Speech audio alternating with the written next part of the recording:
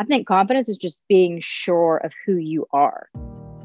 Welcome to Thrivin in the Wild. I'm Taylor Stern. I'm sharing what happens when you step into your vulnerability, face the hard things, celebrate your journey, and giving you your weekly reminder that no one has it all figured out. It's time to thrive. Let's go.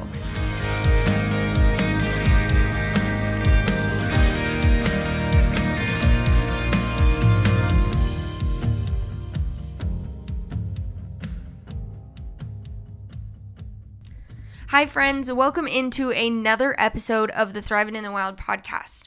The voice you just heard was Jena Sims, our friend, model, and actress, and she talks about confidence in her own life and how she's also used that to help her Pageant of Hope. So we'll have our conversation featured a little bit later in the episode. But before we get there, Alex and I wanted to talk about this wild of confidence and what it looks like and what it means. And honestly, as we started breaking it down, we realized that true confidence is really owning who you are. So Alex, what does owning who you are mean to you? Now looking back through pretty much every season where I either dealt with insecurity or self-doubt, I really understand that confidence is so much to do with an internal journey more than any kind of external journey. Yeah. What does that mean? Exactly. You know, confidence isn't brought by the perfect fitness plan or the perfect outfit or the perfect lifestyle. True, real, genuine confidence that people can feel when you're in the room with them is so much rooted in someone's self-awareness, really looking self-assurance. inside. Self-assurance and self-belief. Yeah. Because it's like when you are shining with true confidence, it shines from the inside out. Yeah. And everybody feels it when it is genuine. Who's a person or like role model that you think does that the best? I remember when I was like really struggling with insecurity and self-doubt, probably the most around the tail end of like college and my like very, very early 20s, like 2021. I looked up so much to Ashley Graham. Oh, me too. Because you were the one that... I was obsessed with her. Yeah, you were like, oh my gosh, you have to look up this person. She's so inspiring. She's so Did you see confident. her TED Talk first? Yeah, I think you sent that. Oh my gosh. It changed my life. Yeah, because she helped to truly change the perspective on what confidence is. She wasn't trying to peddle diets to people. She wasn't trying to talk about ways everybody should fix themselves. Mm-hmm. She was standing up there basically saying, hey, I am so imperfect and I'm never going to be someone that you should look at for an example of, you know, perfect hair, perfect skin, perfect body, or whatever. I'm someone here who's telling you that when you literally let yourself off the hook and love the skin you're in with a daily practice, you are going to feel incredible because I feel incredible. Yeah. Yeah. So I think I'd come across her TED Talk, and if you haven't seen it, we'll link it below because it's a must watch for everyone, man or woman. Just what she talks about is exactly what Alex is saying. She talks about, she kind of opens it up and she's looking into a mirror, and she looks in the mirror and says, you are beautiful, you're brave, and all of these self-love, positive affirmations that she genuinely tells herself every time she looks in the mirror. And you knew she believed them. Oh, you could feel it, like Yeah. you said. And so she's looking in the mirror and talking about that. And then she talks about the fact, and you can see it, right? You know, point blank, she's wearing a more form-fitting dress, and she's just a curvy woman. I mean, I think she's, size, I don't know exactly what size, but she talks about how that doesn't even matter. That, like, throw away the sizes, throw away the scales, whatever it is. The beauty that's inside of her radiates outside. Yeah. And when you see her and when you listen to her, you can feel that. Yeah. And I think what you're saying too, like her message goes so beyond just being able to relate to other women, but it's even with men, you know? Yeah. I think even when it's like a celebrity or someone in the media who talks about a mental health struggle, that's a man. Yeah. It destigmatizes this belief that confidence in that whole journey has to look the same for everybody. But it's so different. I think the phrase one size fits all is very restricting. Yeah. It's very restricting. And I mean that both literally and figuratively, in the sense where it's like one size does not fit all. And, you know, Ashley Graham really helped me free myself. This is a funny story. So Ashley was on the cover, I want to say in 2016 was her Sports Illustrated cover. And it came out in the spring of 2016. And then that kind of next year she blew up. And she wrote a book and she was going on a book tour. I found out that she was coming to Dallas. I was elated. And I was so jealous you got to meet her. I was like, oh my gosh. Yes. So you have to FaceTime me. I looked into it. And so I went down to Barnes & Noble. My friend came with me. And you had to buy the book. That was like your ticket into the line. We're waiting in line. If you can think about a line right now in COVID times, it still like freaks me out that we were all like... gives me the heebie-jeebies. Yeah, we were all so close to each other. And she walks in. And literally, Alex, this is so embarrassing, but you know how I am. Tears just start forming in my eyes. Because of what she did for me. That's how I'd be if I was in front of Oprah. Oh, I would just sob. That's what I did when I saw Oprah in Your March. eyes are literally tearing up right now. It's because Ashley Graham is what I aspire to be, with the true confidence, rooted in true self-love, appreciation, respect for herself, knowing her value and worth. And you know, for so long, my body was the thing that I wanted to change the most. And it was the thing that I felt was holding me back from confidence. Like, well, Alex, if I just get down to a size 2, watch out, guys. Like, then I'm really entering the show. When that's not true. Yeah. Because as we're thinking about it, and this is, I'll just share it here. You know, when I was in high school and I struggled with different body image issues, and I remember I had dropped a lot of weight the summer before my senior year. Yeah. And I got down to probably my lowest. And you want to know what? I still had curves. I still did. Because that's how my body is made. And when Ashley Graham finally showed me that when you own that and you own your curves, that's true beauty. That's really beautiful. Yeah, and that type of confidence and that type of, like we were talking about in the beginning, like self-awareness and self-assurance and self-belief, it's untouchable. It is. It really, truly, when it is so cultivated within yourself, anything that is on the outside, you truly have control whether you let that come inside of your belief. And I still struggle with it. I'm not acting like, oh, once I saw Ashley Graham and did that, like, everything changed for me. It didn't. Like, I still have ebbs and flows of this confidence. I don't want to call it a battle because that gives it a negative connotation. It's almost like I just need to learn better practices to try to manage that a little bit. Well, I think, and that's the part where we talk about this just within everyday things, is really giving yourself the grace through whatever process you're working through, whether it's confidence, whether it's business goals, anything. It's never going to be something that's a destination. It's always something you're cultivating. It's a daily practice. I don't remember who said this, but I really believe too, like confidence, well-being, you know, centering yourself, it's like a daily outward decision and an internal practice every single day. And I think that really plays into what you're saying as far as we're never going to be perfectly confident. No. And, you know, as I'm thinking back on the different times of my life when I have felt confident, I think that it was because I was genuinely working towards that. And it was a, you know, conscious decision to say, hey, today I want to show up as who I am, imperfect, whatever. And funny enough, because of the times where I'm looking back and I wasn't my most confident self, I think from the outside looking in, it looked easier than it was. Because when you are yourself, it's like you're flowing. You're just like, here I am, and you can be honest, and you can be truthful, and you can be comfortable, and everything just fits. Yeah, it feels like a flow that you've, like, harnessed almost. Yeah. And it, to some degree, I think when you really are in lock with that, to a degree, it does feel effortless. It does. Because you're not putting on a mask every day. You're not putting on a persona or personality that you think other people are going to like. It's the intentionality of saying, I'm going to embrace my truth. I'm going to live what feels really, really good. Yeah. And I used to always think, too, I kind of had this misconception about confidence where it was like, hello, everybody. I am here taking up all the space in the room. I don't think that is true confidence. What I think true confidence is knowing that you can be present in the room and anybody else could be in there too, and they're not going to take away your shine. They're not going to impend on your shine doesn't have to do with anything about theirs. Like it's completely independent. Exactly. Yeah. That's what I was trying to say. Yeah. Definitely. I think it relates so much to not only like your personal journey, but even in your career setting or in your community or with your group of friends, like it doesn't compete with anybody else. There's this quote, and I'm going to have to find it, but it's like, a flower doesn't compete with the flower next to it. It just blooms. And that's what I always try to think about.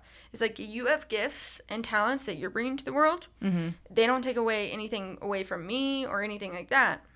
But, that's why I do think comparison is the thief of joy, and especially with confidence, because you could be looking at somebody else and say, man, if only I had her money to buy the outfits, everyone would like me. Or if only I did this. But I think especially nowadays, and I got to give credit to Gen Z again, because I just think they're helping us all pave the way. Gen Z is so unapologetically themselves at times.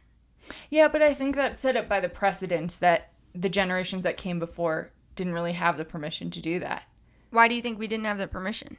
I don't know. I think in some ways it just wasn't the norm. Like, if anything, it was just a standard to kind of go with the flow, go with what's the society norm, what is I think I was watching a show where it was like it was a model documentary or something, and it was talking about how literally the body types were formatted to different eras, and I think Twiggy, and I think now for sure, like, there just doesn't seem to be as many limits. Yeah. We're more accepting of a broader scope. Yeah. And people have more of that permission to really show up and kind of define things for themselves. And I have to give credit to the people who've done that, who've allowed you to do that, because I do think that true confidence is contagious. Yeah. And I think it's something when you see it in the wild, if you would, you're like, what is that? That's beautiful. That's radiant. That's captivating. And it's like, wow. And Glennon Doyle, an incredible author, and if you haven't read Untamed, I highly recommend it. So good. But when she's talking about the fact that she was like, I just decided I didn't want to put Botox in my face anymore, and I didn't want to do this. And she was like, I felt so free. I don't have to do it. Like, who told me I had to do it all the time? Yeah. And I loved when she talked about that. And I'm not saying, that's what everyone has to do. It's just like listening to yourself, like getting very clear on, do you want to dye your hair? Yeah. If you don't, that's cool too. Yeah, definitely. Just even when I think back to when it really clicked for me, what confidence looked like in my life, the pinnacle moment was genuinely, I don't even know if this was just something I thought about, but it was like thinking about, what if I just turned down all the voices outside of myself and really listen to like what I want and what feels good for me and what feels right. In that point where you're looking less on an outside perspective of what to do and who to be and what to wear and, all these different things, we give ourselves an opportunity to really unmask ourselves. And I have to give you credit about that. And when we were probably in high school and college, I really thought about this. You were a role model to me. You were, because at times I would look at you, and I know I was hard on you, and I apologize about that.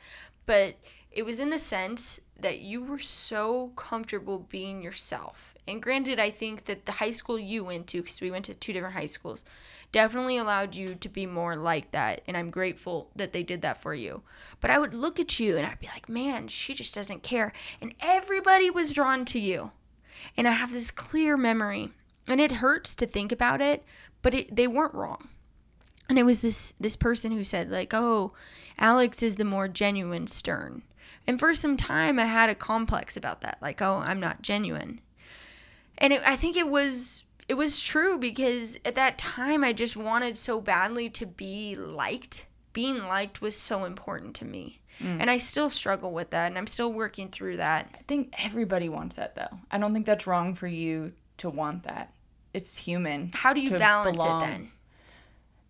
That's what I'm looking for. Is a balance where it says, hey, I want to be, and it's a hard word. It's not that I want to be liked. It's I want to feel like I belong. Yeah.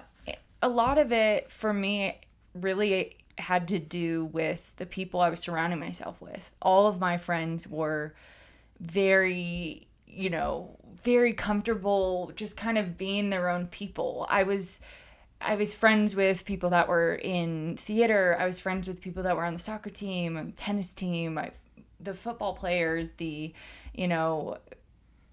drill team. Like, I think everybody I was around to some degree was just really chasing their own thing. And they didn't feel the pressure to a degree of needing to be everything for everyone. Yeah. But looking at my scenario, you saw it clearly. When did you think this year you saw, oh, Taylor's coming alive? A lot of it had to do with everybody, I believe, in 2020 really putting their life into perspective. I think we were all kind of in survival mode because every day it was like a different thing was happening, whether it was, a crisis with the pandemic or with, things in the news, anything. Mm-hmm. And when our brains, I think, go into that shift of survival, we're looking at what is the most important thing in our life. And you let go of everything else. Yeah, and you just say, it's kind of like when the building's on fire, what are the things you're going to grab? Yeah. Yeah, and I think that feeling was the same for all of us this year. It was like it was. All of our lives were individually to some degree burning to the ground, and that sounds super dramatic, but we were dismantling our routines. We were dismantling what we were used to, the norms of our life. And it really forced us or gave us all the opportunity to say, oh my gosh, if that's the case, what am I taking with me when I go? For you, I think it was just seeing the fact that we are such a close family and we're such a tight unit that it was really special to get to spend a lot of time with each other this year. And I know that I personally felt like, oh my gosh, why would I ever want to spend another period or season of my life missing out on these moments with the people that mean the very most to me? That's just true. Because I'm trying to prove something, or I'm, and it's not bad to want things. It's not bad to be ambitious ever, because we should. I mean, we still are. Yeah, I'm not. Yeah, it's not like you're saying throw away your ambition and just come home to mom and dad. No, not at all. Not at all, because that's part of who we'll always be. We'll always have these big dreams and wanting to, make change in the world and do good things. But it really, that's what I think it is truly this year for you, is it almost forced you to take off masks. Yeah. Because everybody, I really think, was seen in their rawness. Because I think for the first time, I was able to get clear on what mattered. Yeah. What mattered. And what matters? What matters to me is going to be different than what matters to you, and I think that's okay. Oh, to every person. Because it's your values. It's your values. And for the first time, I realized what mattered the most to me in this past year was my family. And while I've always been close to my family and I maintained the close relationships even when I wasn't physically close to them, not knowing the difference of what it means when I'm able to really be around them and really see, and as Alex is saying, it's like sharing these special moments with them. My favorite quote of my life, and I've mentioned this before in other episodes, happiness is only real when shared. And that was the truth for me. And not to be dramatic, and it kind of goes back to the candle story that I shared in the very first episode, but when you are finally scared to live, or at least I felt like I was, you realize, okay, time is pretty finite, and if I only have this amount of time, what do I want to do? What do I want my life to look like? And getting clear on that gave me a lot of freedom for the first time to just say, this is me, and I feel so confident about what I'm telling you. And even looking back on like when it was time to walk away from my job, it was like I knew that I wouldn't be happy if I was just doing this for everybody else, because I'd felt like I'd done what I wanted to do there. Yeah, and when you're around people that know you the best, like your family or close friends that love you no matter what you do in your life, what happens, it helps you to make those brave decisions and to naturally feel more confident, because you're not having to put on a mask around them.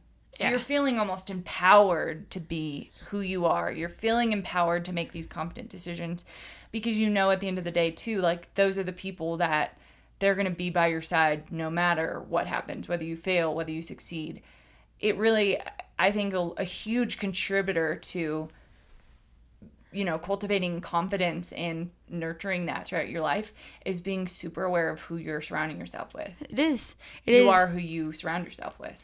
I think also recognizing, like, okay, I'm not feeling myself in this moment, and start to almost, like, pick apart, like, why, like, asking why, like, it's almost like they have that one exercise where they make you say something and then you go, and, or, like, why, and that's what I was doing to myself. So it was like, okay, why do I feel this, you know, nervousness of coming back to who I am?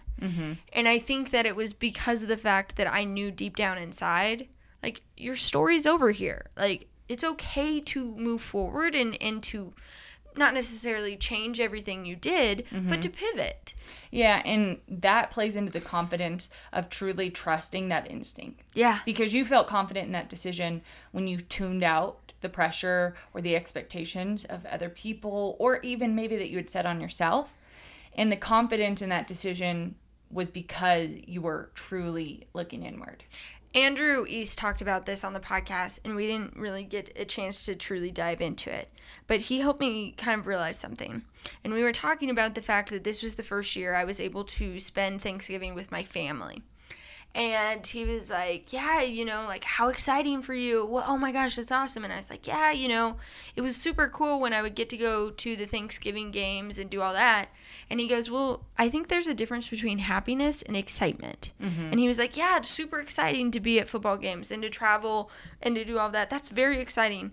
But true happiness is doing what makes you truly happy. Yeah. And it's not a reaction for anybody else to really take part in. Yeah. Or to have commentary on. Yeah. And it's so funny, you know, as I'm thinking about the ways that I've really stepped into it, and we're going to share it also the 5 different ways in a more digestible format on our Thrivin 5 this week. It was really starting to look at everything that makes me up. Like, almost like if you look at yourself like Lego blocks and you're building yourself up and taking apart each one of those Lego blocks and being like, man, this is so important because if this Lego block wasn't here, I wouldn't be complete. And really honoring it and recognizing it. And as I started to do that, I was like, okay, here are the things I truly love to do. Here are the things I truly love about myself. I love conversations. You know that. I get jived on, like, a big conversation. And when I started to do that, it just felt like I was flowing. Like, yeah, because you're not resisting anything. It's like it's following that inner compass. Yeah.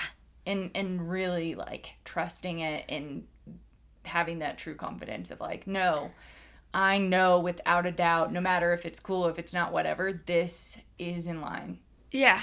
And I think overall, whether that is just in your case, what we're talking about is a career move, that echoes into everything. That echoes into self-confidence about your appearance, about your abilities. You know, it's all, I think, part of a grander collection that adds up to your whole confidence.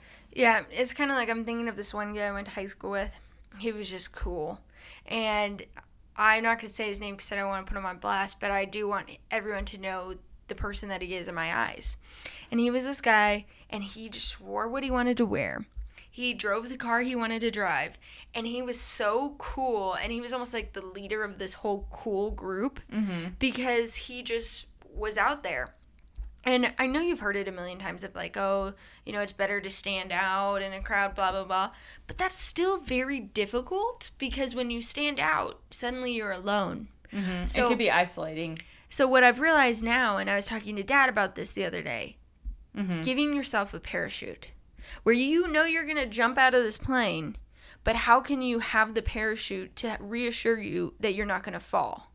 Does that make sense? So it's almost like if you're about to either make a decision, make a big step or something, decide whatever big in your life, that voice that's like, oh, you can't do it, you're not enough, or you won't be able to do it. It's like the parachute is that reminder. Yeah. That, hey, Yeah, exactly. I am confident in this. I can do this. I am capable. I am worthy. Yes. Yeah, that's cool. why I think when I talked about letting go of starting the by wins, it's giving yourself that, like, okay, I'm going to take this step. I don't have to rush out this front door right now and take the step right now. I'm going to give myself this allotted amount of time. It's a personal deadline of mine, and then I can go. But it's also, like you said, getting the right people around you who say, you can do it. I know you can do it. Yeah. You are beautiful the way you are. But I also want to touch on something that I think you even said this last week, where we were talking about, all these pressures of, the new year and making resolutions and feeling like all these people are posting about, this year I really want to, like, get on this new fitness plan, or, there's just so much pressure and it's exhausting. And you talked about how, what if we could all do ourselves kind of a favor, where it's like, hey, what if I don't have to wait till that certain time to be confident? Letting go of the when I statements. Yeah. So instead of saying, when I get this car, when I get this job, when I get this, when I lose this weight, when my hair looks better, when I have clear skin. Yeah, when I meet those fitness goals at the gym, or it's like. Also, putting a codependency thing is when you're like, when I get this boyfriend or that. And it's like, no, girl, you're good on your own. And I'm saying that to myself. I'm literally speaking that to me. Yeah. Because for so long, though, it's almost like it gives you a little bit of, like, this, like, well, guys, like, I know I'm this imperfect person, but, like, don't you worry. When I get the perfect X, Y, and Z, everything will change for me. And that's not true. Yeah, because I think that we're talking about that in the sense of how that relates to both of us, where we've both seen, being sisters, we both watch each other go through different seasons of our lives where we've had different insecurities, whether it was about, our body image, struggles or anything, or career frustrations. It really is, it's not about chasing that destination, because the true confidence and the worthiness it's not an ultimatum. It's not something that's on the other side of a finish line waiting for you, because we've both met some finish lines we wanted to get to, and we've been like, wait, why did the fireworks not go off? Yeah. Why do I not suddenly have my confidence that I felt like I fought for? Yeah. It's something we don't need to put this ultimatum of. Well, and what you bring up is when you do that, when you strive for something to give you happiness or to give you confidence, what happens is that you get it, and I'm going to use myself as an example with the Forbes 30 Under 30. So I worked to get the Forbes 30 Under 30, and not necessarily just for the award, but if you think about why I got the award, it was because I was doing all this work. And so when I got it, it was like, okay, this is great, but what's the next thing? What's the next award I can apply for? Yeah, it's almost like an unattainable hunger that. Yeah, it's like piling everything on top of each other. It's like, okay, I've lost 10 pounds. Could I lose 15? Or in social media, too. I got 1,000 likes. Yeah, or maybe the next picture, people have this many comments, or, I want this amount of followers by the end of the year. And again, like you said, it doesn't mean that you're not allowed to have these goals. Like, it doesn't mean that you're not allowed to strive for these things or want to, grow or evolve. But it's just not attaching confidence or happiness to those things, because they're so fickle. Yeah. There's this one TikTok trend, and I really love it. And it's like, okay, and it's a voiceover type thing. And it's like, okay, I know you're upset that your TikTok only got 200 views, but what would you do right now if 200 people literally came into your room and were watching you do what you do? Like, that is a lot of people. And for some reason, the scale has been blown out of proportion. Because we see, these celebrities that are these crazy numbers. We don't realize how impactful. The capacity of that. Yeah. And that's where I think coming back, true confidence in owning who you are also has a lot to do with intention. Making sure that everything you're doing has a bigger intention. Not bigger.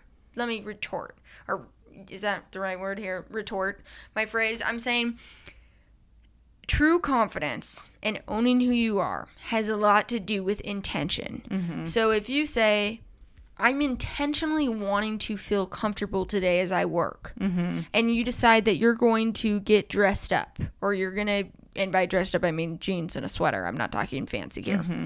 Instead of what you wore yesterday, which was sweats and a sweatshirt, because you want to feel good in your soul. Mm-hmm. You're not necessarily dressing up for other people.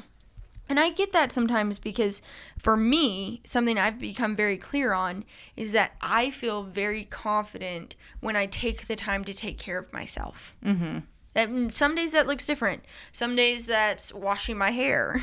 Some days that's wearing a pair of jeans versus sweatpants. Exactly. Yeah. Exactly. So while on the outside that might look like, oh, she's being vain, she's getting dressed. No, I've gotten very clear with myself that this genuinely brings me comfort. Yeah, it's a self-practice that for you, it really does add to a type of internal confidence. Because ultimately right now during the season where we're all quarantining, who's going to see that? Like, yeah, we're not leaving our houses. So it's really something you're doing for yourself. Yeah. Yeah, it is. So anyway, we will talk more about this, but let's get to the Jena Sims conversation. Jena Sims is a friend of mine. She's a model, actress, philanthropist, and after years of competing in pageants and actually winning the Miss Georgia Teen USA, she formed Pageant of Hope in 2004. Which is crazy to think because she was still in high school when she created this awesome nonprofit. I wanted to talk to her about it and learn more about it, especially this year during COVID and how she was able to adapt and still make it special for everyone. So what Pageant of Hope is this, its mission is to empower, celebrate, and advocate for children facing challenges, celebrating inner beauty and self-confidence. The Pageant of Hope has traveled to 16 states as well as 6 international regions, including Australia, South Africa, Cuba, the Bahamas, and Jamaica. They've crowned thousands of children, teenagers, and adults, helping the participants to realize their own inner beauty and shine in front of family and friends for an unforgettable experience. So here is our conversation with Jena Sims. So how do you build confidence? It takes time. It's like something as a kid, like, especially with Instagram and social media, there's so much comparison, and comparison is the thief of joy, as they say. I think being confident is just being sure of you're the body that, God gave you. And just once you can accept that what you have is what you're going to have the rest of your life, and just accept that fact, then I think that's where confidence comes. Because it's not about being the most beautiful in the room or the most intelligent in the room or the most successful in the room. I think confidence is just being sure of who you are. Tell us more about your nonprofit. What is it exactly? Because, I mean, when I was researching it and looking at it, and we've, talked about it, I mean, it's a really beautiful event. And I'm just curious where that stemmed from, because I didn't know you started it that young even. So I started the Pageant of Hope in 2004, actually. So I was in high school. Prior to that, I had lost both my grandfathers to cancer. And I was doing, Relay for Life, like with the American Cancer Society. It's a big like cancer event every year they have. And I was able to interact. I did a few like hospital visits and I got to interact with these kids. And I was like, I really, really want to do something where I can bring the kids to me. And at that time I was already doing pageants, and I had won a pageant by that point. And I was like, the feeling, I just kind of put 2 and 2 together, like the feeling of winning a pageant, like at the time I felt that it changed my life, and it kind of did, because it sort of put my career, like I figured out my trajectory from that point forward. But I wanted to give children who wouldn't normally compete in pageants that winning feeling. And the only way to do that was to create a pageant where every single kid won. Yeah. And so we do, they come in, they do their hair, their makeup, the nails. We do I teach them the pageant walk, and we put on a whole entire pageant, and we have a celebrity panel of judges, and they determine, who wins, like the titles. Like the titles are like best hair, best smile, most confident. We come up with a title and we award every single person a title, and then they get a crown, they get a sash, a little certificate. They get all those great things. And then it's also a good event for the parents, because parents of these children, they can obviously network with each other and they can make friends that way, but they don't get to go to soccer games. They don't get to go to, the dance recitals and all that. So the pageant is a way for the parents to even have the opportunity to, bring flowers. They make posters, they take pictures, they clap, and they're so proud. Like, it's also a big event for the parents. Yeah. And I've held, oh my gosh, I've lost count now, but I've been to some amazing places with that. I've been to South Africa twice. I've been to Australia, Cuba. We went to Ukraine, of all places. And then every year we try to go to Nassau, but we weren't able to go this year because the village we work with down there, it's called Gambier Village, they're shut down right now. But yeah, other than, I guess I'm kind of voicing this as a pageant for children with cancer. That's how it started, but we've since branched out to a pageant for children with challenges. So it's, special needs, disabilities. We went to a village that was predominantly like an AIDS village in South Africa. And it's a pageant for kids who wouldn't normally compete in pageants. Is there a moment that you see within a child where it's like a light switch because I know you're time. What is it like? Single one of them. I think, I mean, I need to look back at numbers. I've crowned probably 5,000 kids easy. They all of them, give or take a few, come in glued to their mom's leg, or their dad is like holding them and they're like shaking, and they see like my team, we're all former pageant winners. So they see this like lineup of like beautiful girls, and we're all like, come in, like, we're so excited to have you. And, I have it down, like, we all split up. Like, I do walk, I have a girl that does the makeup, a girl on the nails, a girl on the hair. So we kind of like rotate them through sort of an assembly line of beautification. Yeah. And if we can just get them to sit down and talk with one of our girls, they slowly start to open up. But when they go through every single station and at the end and they like see themselves in the mirror, they just light up. They're like, oh, and their shoulders go back and they learn how to pose. And then, so we do like a walkthrough in the beginning where I do the pageant walk with them. I hold their hand and I like twirl them around and teach them poses, which is just like silly. Like, some of them want to dance. I'm like, you do that dance. So once if I can just get them on the stage, which I always get every single person on the stage, one time, and they kind of get that feel for like walking across the stage, they just light up, like they just do. And I guess one really cute story, this kid, Ryan, who has since passed away, but he was at my very first pageant.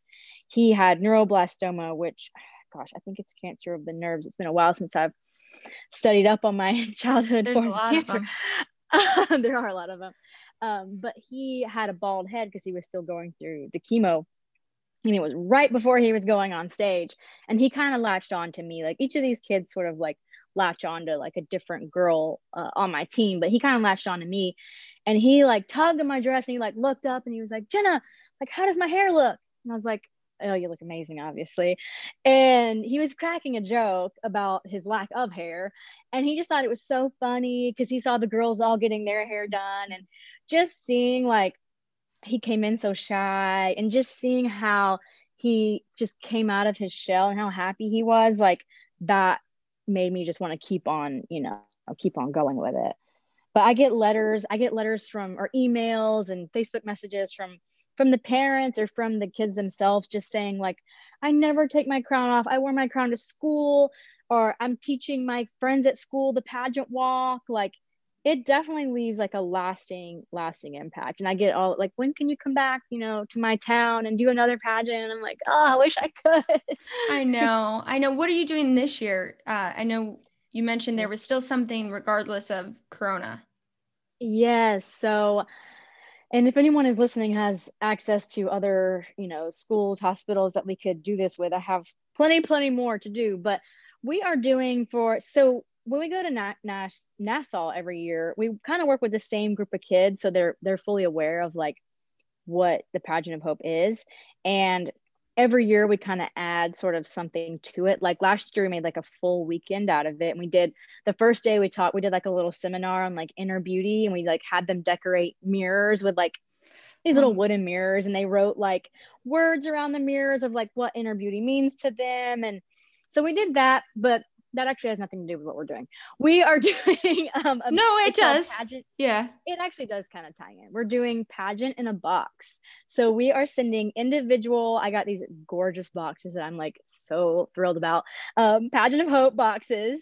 And in them is everything you need to have a pageant for yourself at your house.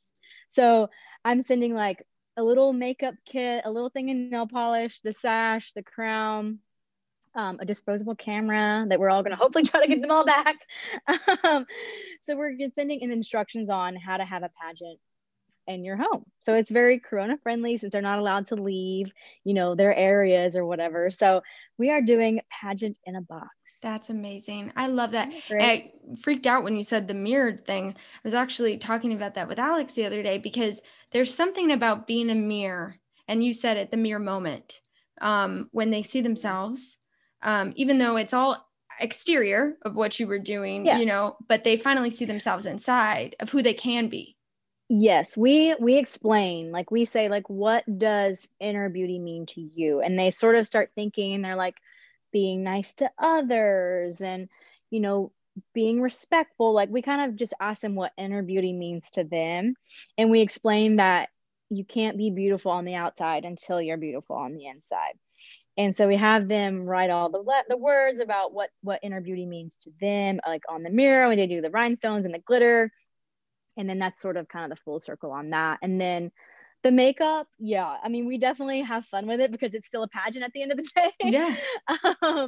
But yeah, I think when they see themselves with like purple eyeshadow and hot pink blush, just something happens. They're like, oh, and they start saying like, I am beautiful. And even if they didn't think they were beautiful before, they know they're beautiful now, even if it's just some glitter on the lips. They're like, wow, look how sassy I am. And they just kind of come alive, and that's where the confidence comes from. Yeah.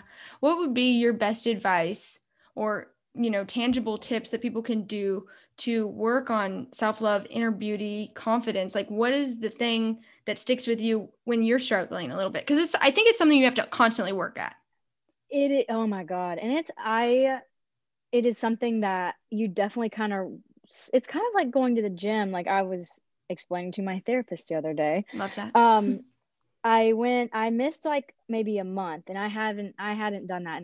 And since I've been seeing this lady, and I felt like I came in there and I was like, I feel just so like out of practice. She's like, what are you talking about? I was like, I still need to do I feel like I haven't been to the gym. Like, how if you haven't gone to the gym in a few months, you just feel a little different. You feel like softer. And I was like, I feel soft coming in here right now. I need to talk to you.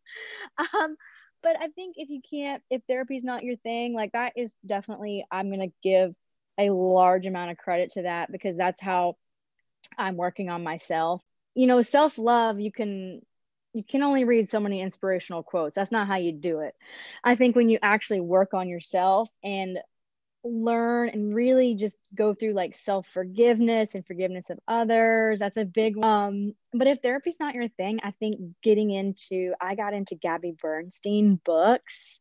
She's amazing. Her I didn't love the 40-day one, because I like a binge listen, where her 40-day thing was, like 20 minutes every single day. And that, I don't know, I did make it through the end of it, but that didn't do it for me. The May Cause Miracles is my favorite one. And I took notes on that one. And sometimes if I'm just feeling a little like in my head, or, if I'm in my stories, which is therapy talk, but I kind of read through some of my notes from that book, or I'm actually thinking about just listening to it again, because you kind of just feel, she says like things here and there that I really like latch on to. And it's all about just changing your thoughts, like really just changing how you talk to yourself. And once you can just change the way you speak to yourself, it just changes your whole mental mindset. Yeah, and you're so right. I love that you said that one's the one that stood out to you, or stood out to you. I can't speak sometimes.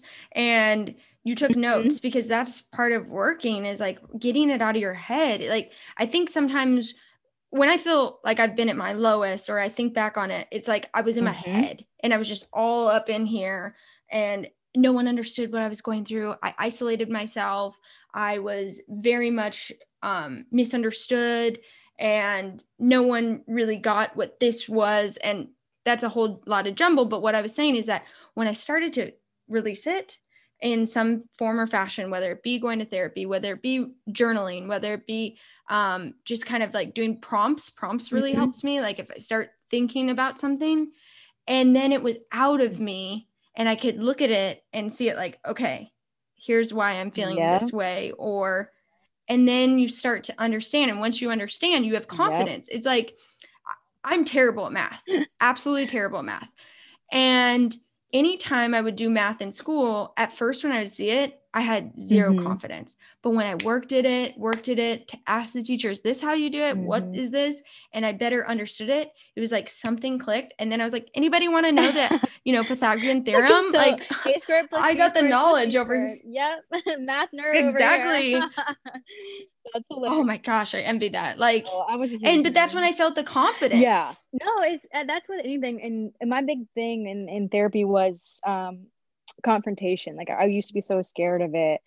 And I like your math thing. I was so not confident with it's not even like an argument, but it was just if something was bothering you, just speaking up about it, like scared the absolute shit out of me.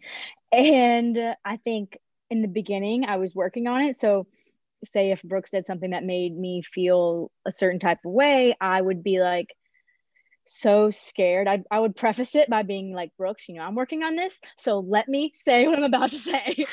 And now I think just practicing it over and over, I'm like ready to go. Like I'm not like Mike Tyson yet, but I feel a lot more confident with confronting people about things, even in my friendships. Like if a friend does something, I'll be like, that was really shitty. Like, let's talk about that. You made me feel this, and let's, work through this. So prior to actually working on myself, I would just let everything just roll off, or I'd be the pushover. Like, it's fine. Like that was my thing. Like, oh, it's okay. But now I'm like, no, it's not okay. Like, no, what you did was bad. Let's let's talk about it. I love that. And I think another thing, circling back on like your journaling and getting your thoughts out, I like, just a tip for anyone who needs one. A big thing for me, if I'm getting into my head about something, or if you have like a repetitive thought that's like a negative thought, like if I'm dreading something that's coming up, like sometimes the holidays like really stress me out because my families are not together, and so growing up it was kind of hard to sort of balance all of that. So I kind of get triggered this time of year. And then my birthday is coming. It's like a whole lot. December is always like a lot for me. And so if I start, like, it's November 19th. Like if I start thinking about Christmas now, like what am I going to get Brooks for Christmas? Like stresses me out because I haven't even thought about it. I'll say, you know what, that, a big, what do I say? Thanks for reminding me. I'm going to let that go. Like, that's a big one. Like that's my mental sort of conditioning of like, thanks for reminding me, this does not serve me right now. I'm going to let that go. Like, I'm going to be present where I'm at right now. And that actually does help me. Like the feeling of like stress and anxiety, it kind of does go away if I can just remind myself that it doesn't matter right now. I'll deal with it. Grounding. Yes. Yourself. Like that's a big one. Like, thanks for reminding me. I'm going to let that go. That is like a big one. I need to tattoo it on my forehead. Jena's great, and I'm so excited that they were still able to do something this year for those kids because I loved her story about Ryan. That's really such a good one. That's really special. And we're going to go ahead and we're going to link all of her information and Pageant of Hope's below. So if you want to learn more or donate, that will be in the show notes of this show. But Al, I just wanted to wrap this episode up and also touching on what Jena talks about and saying that owning who you are, having true confidence, self-belief, this is all a journey. Mm-hmm. It's not a destination. It's not something that you're going to just feel every day. Not everybody has the right answer. Not everybody has different the right for everyone. Answer. And so I think the biggest thing is focusing on how you can create a healthy relationship with self-doubt. Mm-hmm. Knowing it's going to be present. Mm-hmm. And that's okay. Don't shame yourself Makes for us that. Human. It makes you human. And just continuing to show up as you are, knowing you always have worth and value.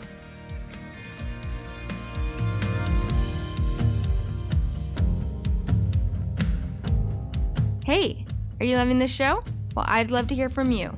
Head on over to your podcast app, scroll down to where it says ratings and reviews, and I'd love to hear your thoughts with a rating and review.